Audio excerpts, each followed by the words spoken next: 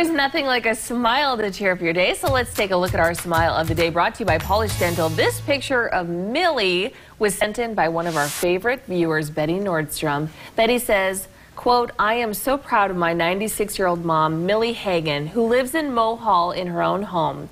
She and I play Scrabble every Wednesday, and her mind is still very sharp. I wonder if she would enjoy Wordle," which we talk about often on the show.